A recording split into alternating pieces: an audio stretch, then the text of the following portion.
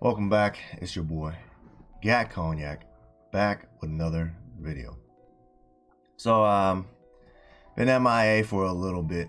You know, got some stuff been going through, but yeah, man, try to like post a couple things while I can. But yeah, anyways, I'm gonna start off with something I haven't done or haven't really done in a while. Basically, to talk about a movie review or TV show review, and the topic is going to be Twisted Metal, the TV series on Peacock. All right, so you know how I feel about most game movie adaptations, you know, so I always go up into like these adaptations with, I don't know, no expectations. Or at the same time, like, you know, like, just going thinking it's going to be hella weak and, you know, and it's just going to be like a nice time killer, something just to waste my time with. And that's how I do a lot of them, so I don't get really disappointed. Some of them still like kind of irk me, but, you know, most times I don't care. It's just whatever. Because after you hype yourself so many times with a movie that you're like excited for, especially if something that you really like and is an adaptation of, you're like, man, you know, the letdown. Kind of same way I do with my video games. It's like I don't hype stuff up because like I don't want to be overhyped, man. So that way you're not disappointed or as disappointed. So anyways, yeah, I went in watching Twisted Metal. And I remember watching it with my girlfriend. I was like, let's watch this, man. And, you know, we were pleasantly surprised, man. Yeah, you guys think I'm supposed to be making like some rant video or something like that, but nah. This video is actually gonna be something more of a praise video, you know. Anyways, if you guys didn't know, Twisted Metal, especially part 2, just Twisted Metal in general, like, was one of my favorite series. It's one of like the games that actually like got me really playing games. And Twisted Metal 2 was one of like basically just one of the best in the series, you know. Twisted Metal Black, you know, stuff like that was good too. But Twisted Metal 2 was the game. Number 1 was alright as well, but number 2 was my thing. Especially at the co-op. Storyline was just kind of funny, and it was a tough as nails type of game. So that's a little backstory about the game for those who've never played it. I highly recommend it. So I'm gonna try to keep it spoiler free for this little review. But no guarantees, alright? Let's just say that. I'll try to keep it to the minimal. So that way you guys will watch it and you know, get your own thing. Those who have played the games, you know, you guys already kind of know what to expect. Anyways, let's start. So what I liked about it was you first get into the story, and I kind of already know, like, Anthony Mackie is the main character in the show, and like I'm already like, who's he supposed to play? You know, he's got a red car and all that. He's got to be Roadkill. His character's named John Doe, but like they don't really hint that he's like supposed to be Roadkill, but you kind of just expect like, yeah, he's got to be Roadkill, you know. So those who have played the game, you guys know Roadkill's one of the characters. He's like a bum basically, or at least most of the time he plays as a bum, like in part 2 and all that. Anyways, plus he's like the only one with a red car. So he's driving around, and you guys seen in the trailer, he's got this like Subaru, like a Impreza or something like that, or WRX. one of the cars I always wanted when I was young. Anyways, so, you know, it's pretty interesting. I was like pretty intrigued at how they would set this game or set this series up, because like you can't just like start a movie like the game and be like, bam, they're all starting in a tournament or something like that without building no backstory to it.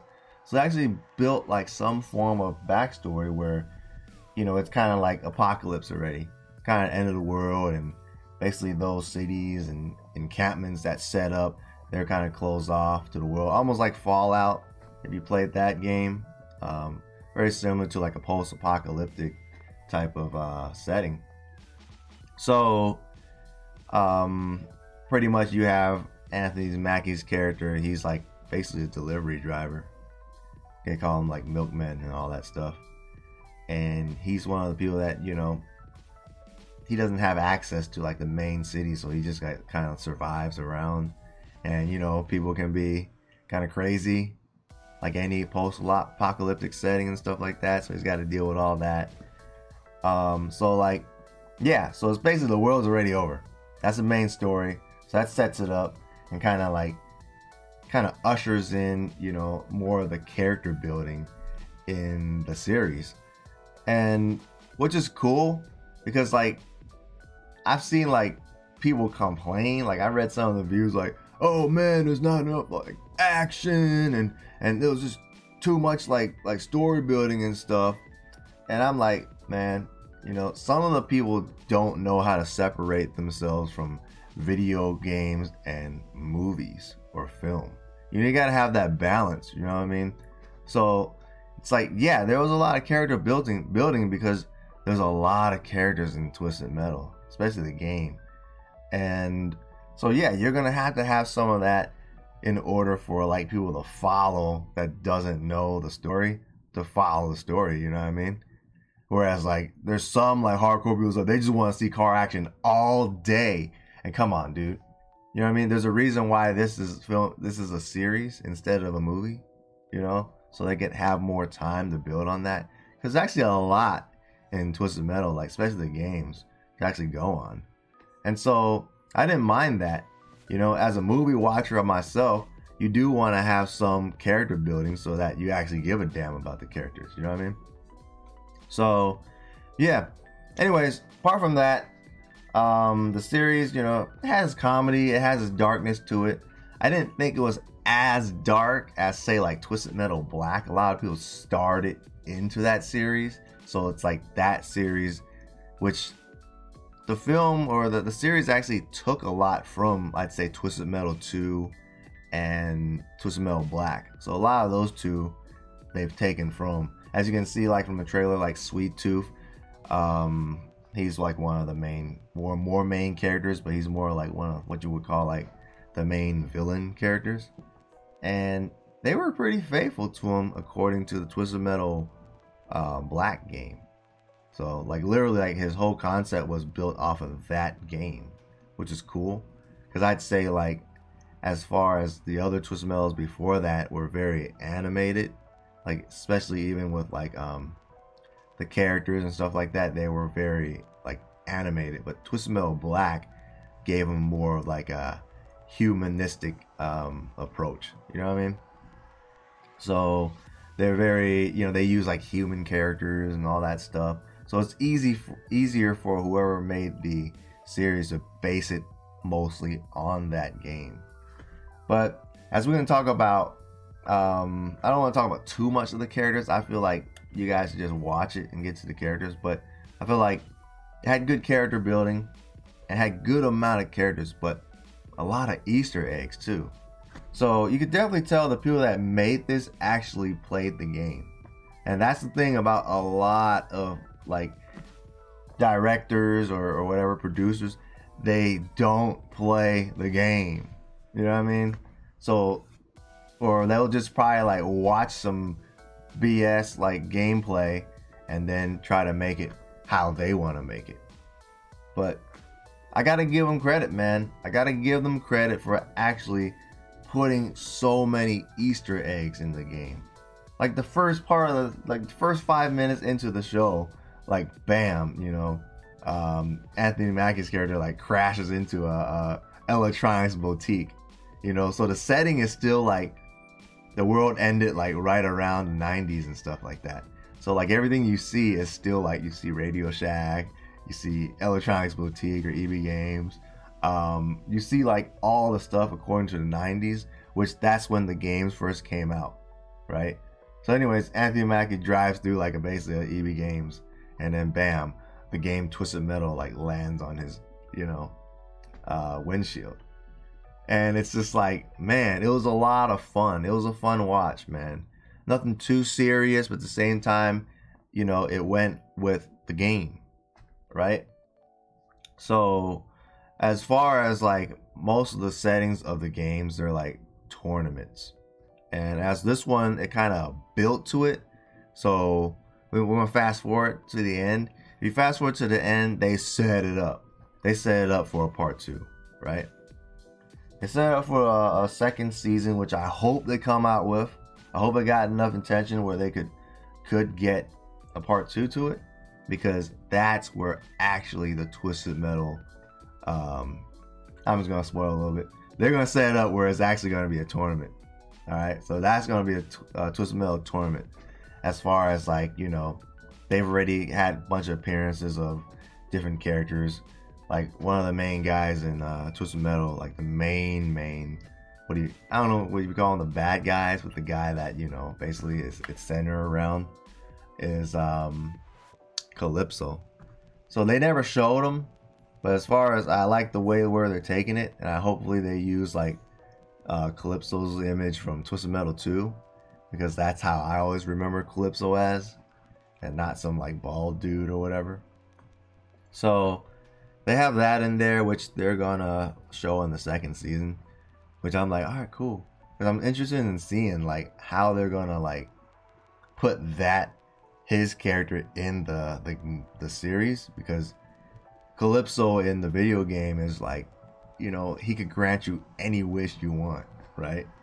But he's like the wish master. So if you win the tournament, Calypso is gonna be able to like get you anything, but if you don't ask for it specifically, he's gonna, like I said, like the wish master, he's gonna warp your wish, you know, and he'll most likely have you end up like dying or end up, it's gonna be messed up. So I don't know how he's gonna, or how they're gonna put that in there, because like the stuff he does like is literally, man, you know, he's doing magical stuff in the game. So like in the series, like is he gonna do like some magical stuff, or he's just gonna like give you a prize or something like that, but it's gonna be a twisted prize. So I don't know, we'll see where it heads with that. So because there's a few things in the series you're like, man, he's like okay, you know, I guess I could do that. I won't spoil that stuff, man. But like I said, there was a ton of Easter eggs in it, man. If I sit down and just name them all to you, it'd kind of be like, man, you know. But that's why I just gave you the first one, Twisted Metal box. They do mention a lot of things from the game, stuff like that too. And like I said, because it was set in the 90s, it was a fun watch for me, because, you know, I'm like a 90s kid. I grew up in the 90s, and it was very nostalgic for them to set like the whole soundtrack, and all the things they mentioned was like stuff that, you know, folks in the 90s grew up with. So if you guys grew up in the 90s, you'll definitely enjoy it, man. As far as like, you know, vehicular combat and all that stuff, it was cool. They had a decent amount for me, because, you know, they can't be like the game where every single scene is like you're stuck in a car. Like you can't have character development if you're just driving all damn day. You know what I mean? So of course, Anthony Mackie's character, and there's a female lead in it also. And at first I was like, oh man, I'm gonna do some woke stuff.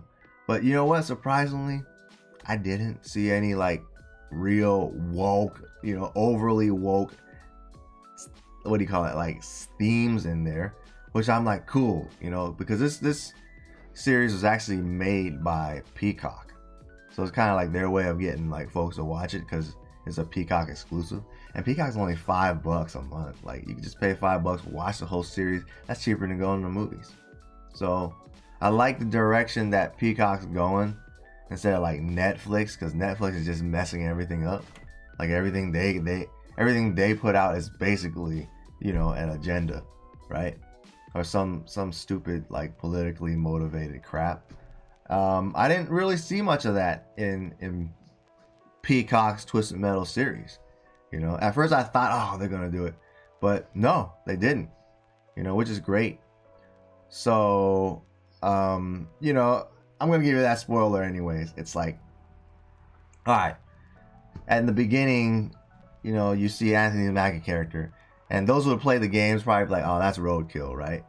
But at the same time, they do a very good job of not letting you know it's him. So it's like they're kind of vague with it. So a lot of people, they're like, man, you know, I hate watching a show, which they normally do, is make the main character, you know, even like the latest Mortal Kombat, whatever, they make a character out of thin air and he's not even the main character. You know what I mean? So it's like, why? Like, why can't you just use a main character from the game? But nah, like, they lead up to it, so it's more like a kind of a prequel to the Twisted Metal like games, which sets it up perfect if you ask me, because when it gets towards like the middle to the end of the series, you know, you're like, he is roadkill, you know. And it even like goes like, yeah, he gets this car, because in the beginning he has a Subaru, so you're like, there's no Subaru up in the whatchamacallit, you know what I mean? But he gets like a little upgrade to his car and it becomes roadkill. So it's like, oh shoot, like this guy was roadkill the whole time. And roadkill, I would say roadkill is one of the main characters, you know. He's been around for most of the series, you know. So of course, if they're gonna have a good guy and a bad guy, roadkill would have been the good guy, you know what I mean? And then say like Sweet Tooth, he's one of the like main villainy characters. But man, let's talk about Sweet Tooth, man. Let's talk about Sweet Tooth.